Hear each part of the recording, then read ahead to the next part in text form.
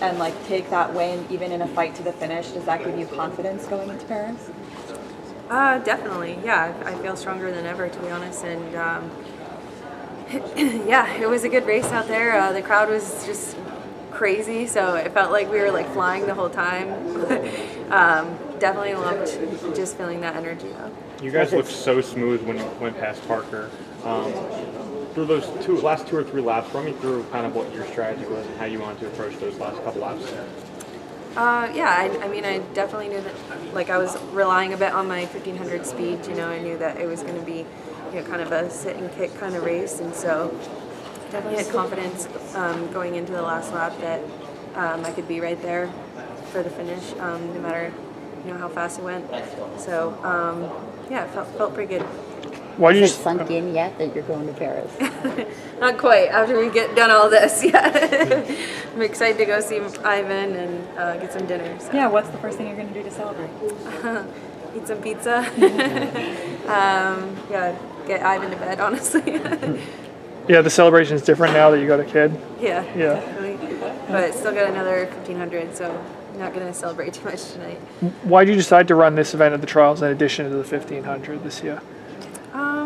I think it was just, I had a bit of a change of heart. I didn't originally want to, and you know, I think it's just like a really great opportunity to double at the Olympic trials, and you know, I made my first world team in the 5,000 in Doha, and to be able to do both here is you know, pretty awesome, and I just didn't want to give up an opportunity. You know, I think it would have been hard to sit at home and watch the 5,000 go by, and you know, there's enough days to recover, so I'm just happy to do both. You made both teams. Would you compete in both at the Olympics?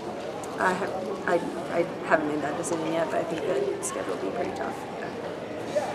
Ellie, there's never been a podium in the history of this event at the trials that had every woman under 15, and then obviously it was even deeper than that. Like, does that just enhance how meaningful it is, you know, knowing the quality of the women that you had to beat to do that?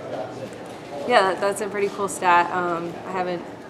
I definitely knew that it was a deep field, and you know, I'm just honored to race against some pretty great runners, and we're sending a great team to Paris. So, What does it mean to you to be an Olympian?